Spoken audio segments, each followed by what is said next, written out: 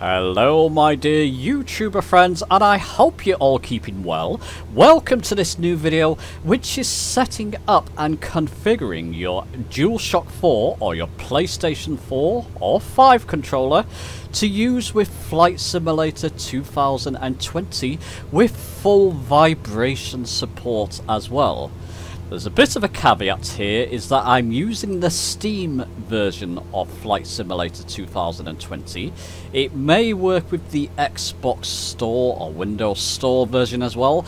I can't confirm that because I don't own that version, and I'm not about to go through the pain of reinstalling that version either. It may work with that. But the way I'm going to show you how to set this up is through the Steam version, so keep that in mind. So with that out of the way, let's get on with this video.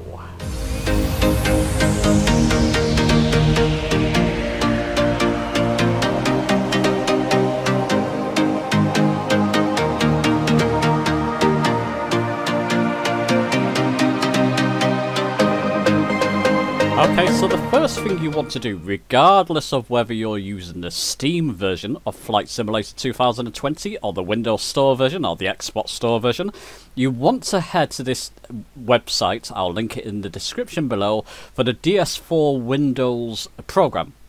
And choose your appropriate version. I'm using 64-bit Windows, of course. So I downloaded the zip file and extracted it, and it came in a folder like this with all these programs in. So you would run the DS4 Windows program. Now when you first run it, it will ask you to install .NET 5.0. It will download automatically. Once it's downloaded, just run this file and then this program should be up to date. Now, with this program, I've changed pretty much nothing. The only thing I've changed is the light bar there. You can actually change, like use custom color and change it to whatever color you want. I've just changed the light bar so that it's showing like a yellow color. Everything else here I've simply left as default. Now, there is another setting. If you're using, like I am, the Windows Store, the Steam version, go to your Steam icon or Steam homepage. In this case, I go to my icon and click on right click and select settings, and under controller, general controller settings. Here I've not changed, I've not ticked anything. In fact, I've unchecked a couple of these boxes. I don't know if that's really important, but it doesn't seem to affect it and it works for me. If you click on here, it's actually picked it up as an Xbox 360 controller. That's okay. It may say PS4 controller for you. What you want to do there is click on Preferences and ensure that Rumble is on. And if it's not, it should be on by default. But just make sure it's on and submit. I won't because it's on. Everything else there is pretty much bog standard.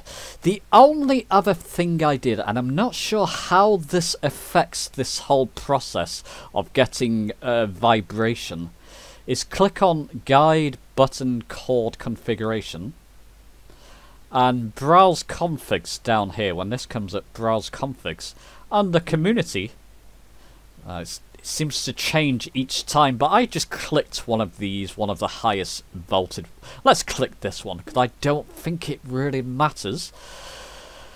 But I'm just putting this in this video just in case, and apply configuration. There you go, it's just applied a sort of basic button chord configuration. And then you can come out of that. Anything else here you don't need to worry about. If you're not worried about vibration, then you don't need to download this DS4 Windows if you're using the Steam version.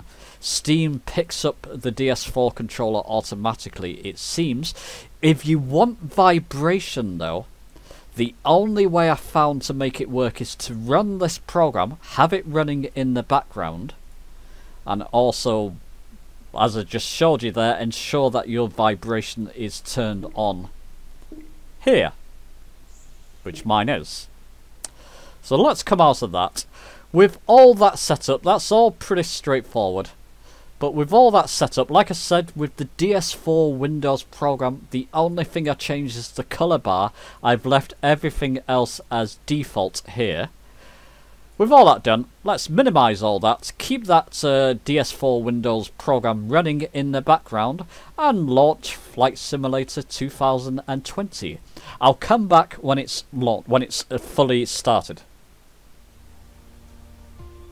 Okay, so with Flight Simulator 2020 up and running, I've just gone to Options and Control. If you've followed my steps previously, you should see something like this, either default or Xbox One showing up on the controllers. If you move your left stick, so your left stick here, on the DS4 it'll be down here, but if you move that left and right and up and down, you can see your ailerons and elevator works fine.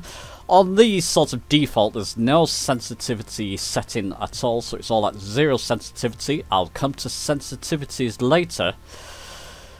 I've got the DS4 Windows running in the background. That's quite important if you want vibration working on your DS4 Dualshock 4 controller. The way I found to get vibration working is to go to, let's see if I can find it, X input gamepad alt. Now this has various controls set up and goodness knows what.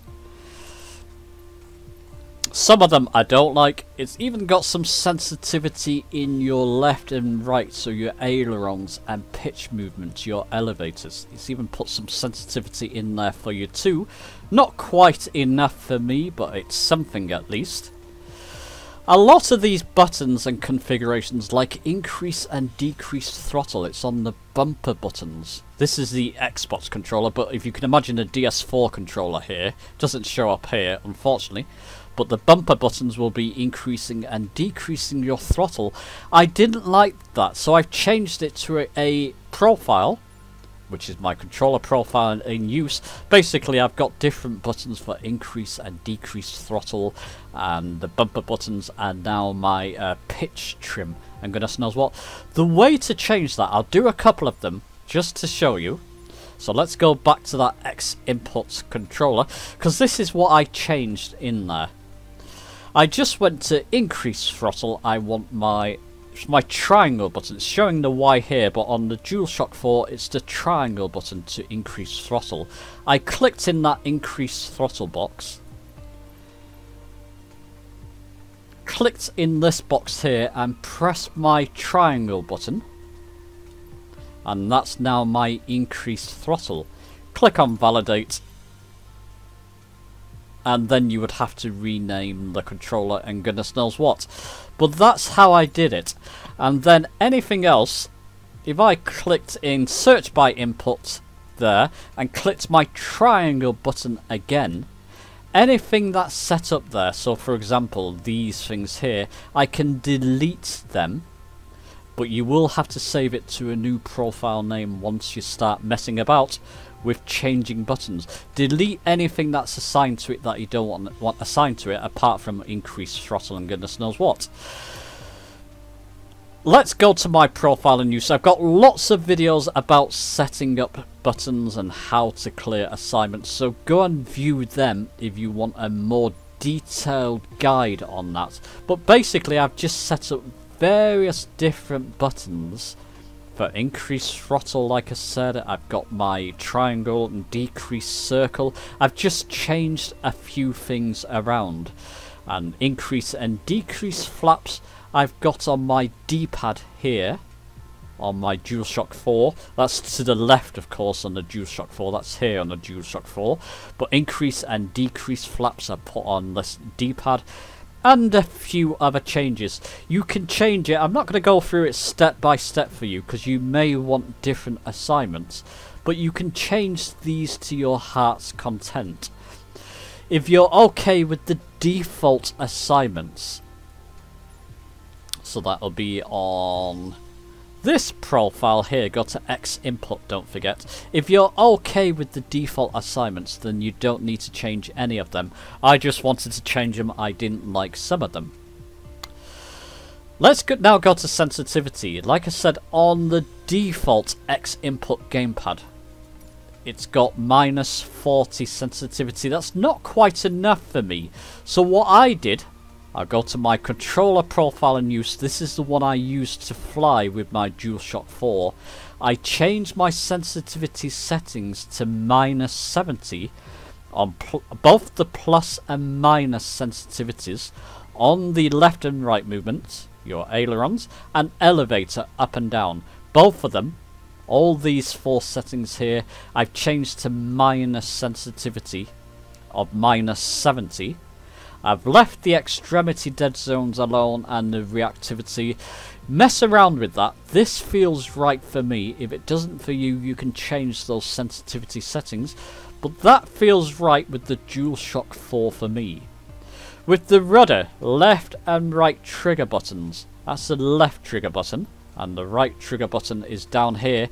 Unfortunately, like with the Xbox One video I released some time ago, I'll link it in the top right for you, you can't change sensitivity on this. You can try. So let's change sensitivity to minus 58 just as an example. I'll just change it there. Press done. Apply and save.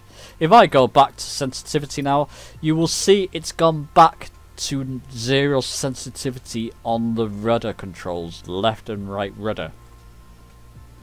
So even if you try and change these, it doesn't apply. So let's try and change that again. Apply and save. Go back to sensitivity. It doesn't apply, unfortunately. So rudder is only useful on the ground. You're not going to find this useful in the air. If you like to use rudder when flying, you're best buying a set of rudder pedals. I'll link another video I did on rudder pedals in the top right there. You're best buying a set of rudder pedals or using the keyboard or something like that. The trigger buttons don't seem to work well on the Dualshock 4 or Xbox One, only on the ground. So keep that in mind. So with all that set up, let's now go and do a flight. Let's fly from London City Airport as usual with my videos, and let's go fly. Okay, so we're at London City Airport using my Dualshock 4. I'm using my right stick to look around. I can click the right stick and it'll go back to center view, which is quite handy. Let's look to our left. Increase my flaps using my D-pad on the Dualshock 4, moving it up, and that seems to increase my flaps. Move it down will decrease, that's all fine. I've got a 2 button setup. It's actually the X on the Dualshock 4. Hold that and left click your left stick.